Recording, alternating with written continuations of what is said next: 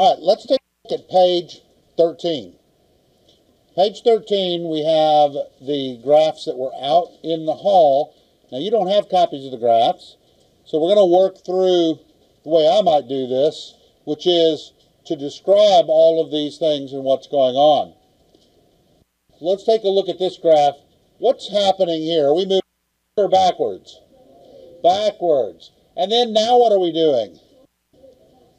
Backwards but fast. Right. So how will this show up on a velocity time graph?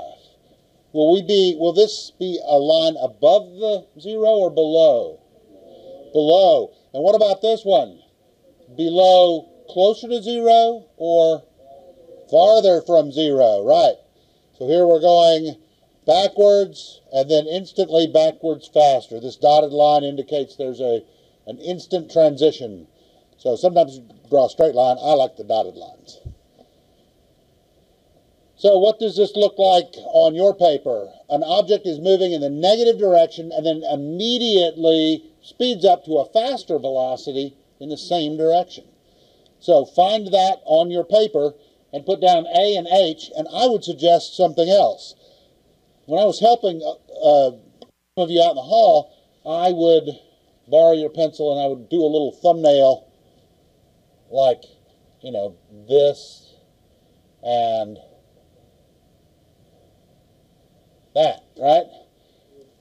Especially if you missed this, I would draw that in maybe next to your letters A and H so that you know what you missed, right? It's hard to look at something that just says A, B, C, D on it and have that help you any if you don't actually have the pictures. So I would kind of make a little sketch of the pictures, real small. It's real quick. All right, the next one. Let's describe what's happening in this first segment. We're going forward or back? And then what? Forward faster. So what does that look like on a velocity time graph? Are we above the zero or below the zero? Above. And then above further because we're faster, right? So a description for this would be the object is moving in the positive direction and then immediately speeds up in the same direction or goes to a faster velocity in the same direction. So find that one, B and J, and do a quick sketch of the velocity time and the position time graph.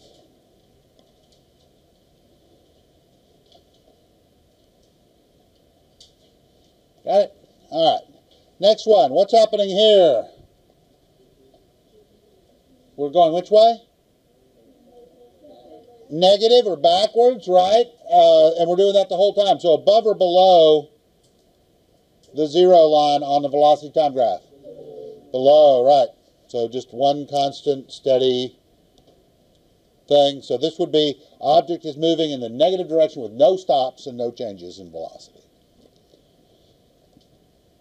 Pretty simple. Okay, how about this guy? What are we doing here? Moving which way? Forward. Now what? Now what? So what is that going to look like on a velocity time graph? The first segment is going to be where? Above the line. What's this going to be? On the line. Below the line. Right. Above the line, on the line, below the line.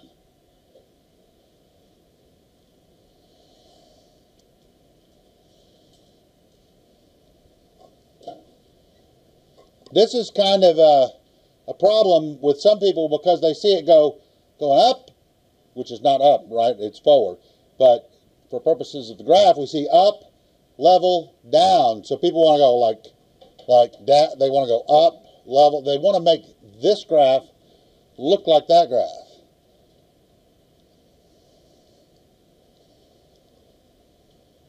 So object is moving in the positive direction, stops, and then goes back the way it came. So find that on your list. Make sure that you have D and L next to it.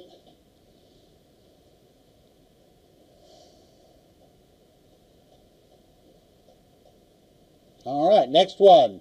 What's happening here? backwards, and then backwards slower. Right, so what will this look like on a velocity time graph? The first line will be above or below. And then, will it be below this line? It's going, it'll be between this line and this line, won't it? Let's take a look. Okay, so there we go. We're going backwards quickly, and then stop, and then backwards slowly. So the description would be something like object is moving in the negative direction, stops, and then moves slower in the same direction.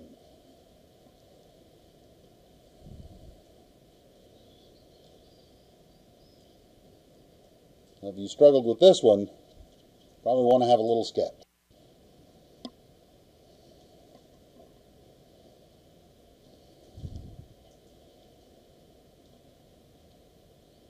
Okay. How about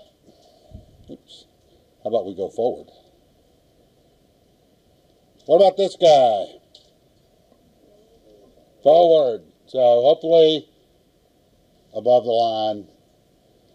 So this would be like the other one that was going backwards, but similar direction. Object is moving forward or in the positive direction with no stops and no changes in velocity.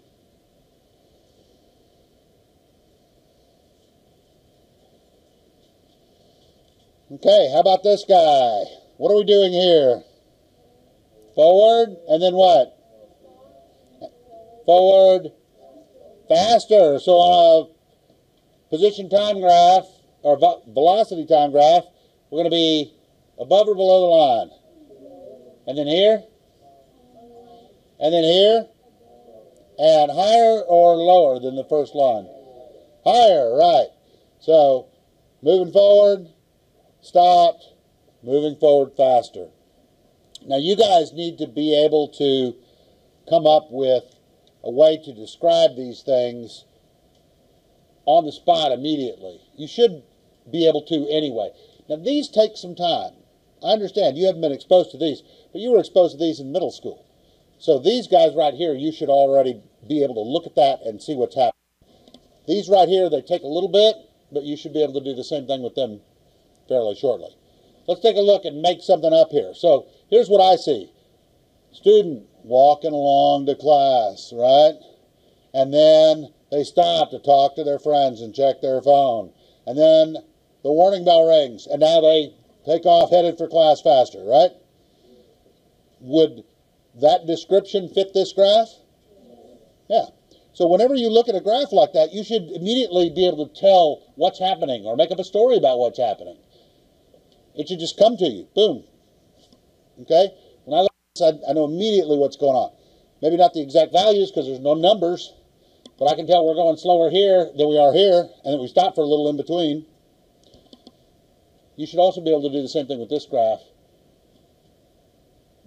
fairly shortly. This should become natural to you as well, just like this should almost already be.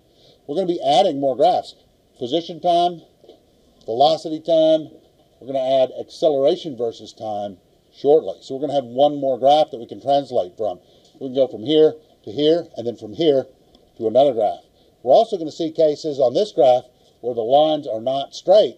We're going to see cases starting on Friday where some of these lines will be like this on this graph. What would that mean? This right here is the velocity, and the fact that it doesn't change means it's constant velocity, doesn't it? So what would a line like this be on this graph? Increasing velocity. So we're accelerating, we're speeding up. We've got our foot on the gas and we're speeding up. Or slowing down if we're going the other way. We're going to start that on Friday. So we need to be really good with these graphs where we are now, because we're just going to be adding and adding and adding to them. All right? So tell me, thumbs up if you got this. Here, if you got it most of the time, but you still make a few mistakes. And then anywhere further on down like that for like, man, I'm really not sure I know what I'm doing. Okay, if your thumb is anywhere past that halfway point, you probably ought to come in for some tutorials and let's work on these, because you got to be comfortable with these guys before we move on too much, or you're just going to be lost, right? We're going to be lost.